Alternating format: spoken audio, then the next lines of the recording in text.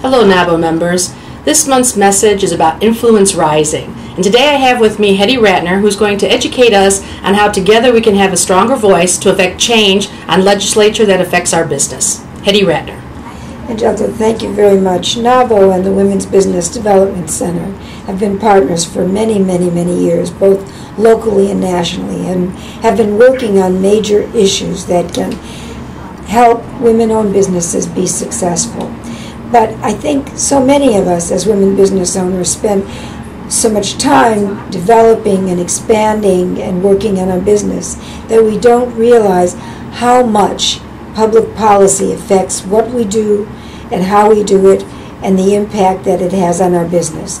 Issues such as access to health care, access to capital, access to business resources, as well as access to business opportunities.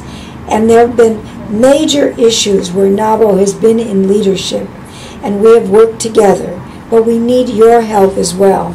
It's really critical that women business owners work together, because together we can have so much more impact. As we're seeing in this year's presidential election, bringing social networks together and bringing people who have interests, common interests together can really have an impact on who gets elected and what are the issues that they address. And that's really our job with NAWBO locally and nationally, to influence the decision makers so that they are addressing our issues and our needs. For instance, access to capital, especially in this economy, is a major issue.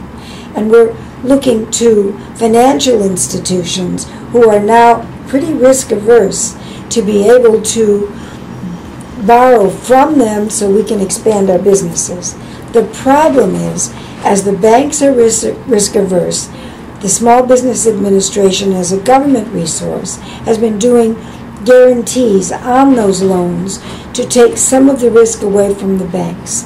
And yet, we need to be sure that the Small Business Administration continues those government loans, those government guarantees, so that those loans are accessible. And we need to work together to be sure that that happens. The other is the issue on federal procurement goals. We have had the goal of 5% for women business owners at the federal level since 2000 by legislation. And yet, at the federal level, we have not reached those goals, and it has been very difficult to get the federal agencies to implement those goals. It is really now up to us to be sure that there is a women's procurement program and that those goals are met. Those are just two examples of what needs to be done to ensure that women business owners continue to grow and be successful. And we need your help to do that. Thank you, everyone, and together we have a voice.